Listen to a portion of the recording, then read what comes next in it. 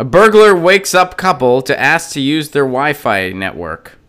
So a burglar wakes up a couple and asks to use their Wi-Fi network. The burglar said he needed the network access because he was out of data. A 60-something couple in Palo Alto got an unpleasant surprise on Sunday when they woke up in the middle of the night to find a masked intruder in their bedroom. He said he wanted to use the couple's Wi-Fi network.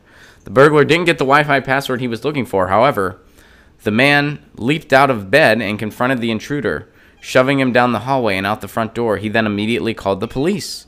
The troublemaker was arrested by police minutes later. No one was injured in the confrontation. Palo Alto police declined to name the 17-year-old suspect because he was a minor. He was arrested for burglary, a felony, as well as misdemeanor charges of prowling. The intruder had gotten into the house by cutting a screen covering an open window in the side yard. Wow. 17 years old and just needed Wi-Fi that quickly. What was going on?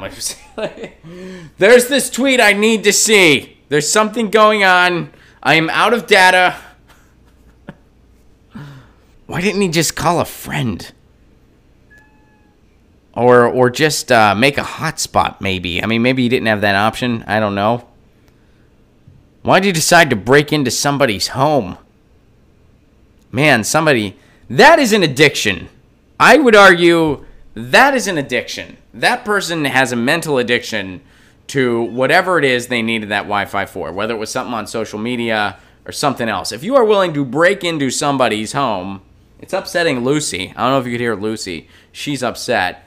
If you are willing to break into somebody's home to get Wi-Fi, that's just weird. But, man, I wonder if that guy will get tried as an adult or not. I mean, he's 17. I guess we'll see.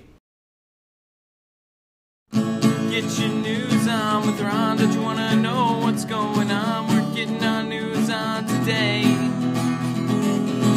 Get your news on with Ron. Don't you want to know what's going on? We're getting our news on today.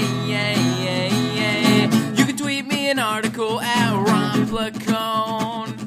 We'll go through it together and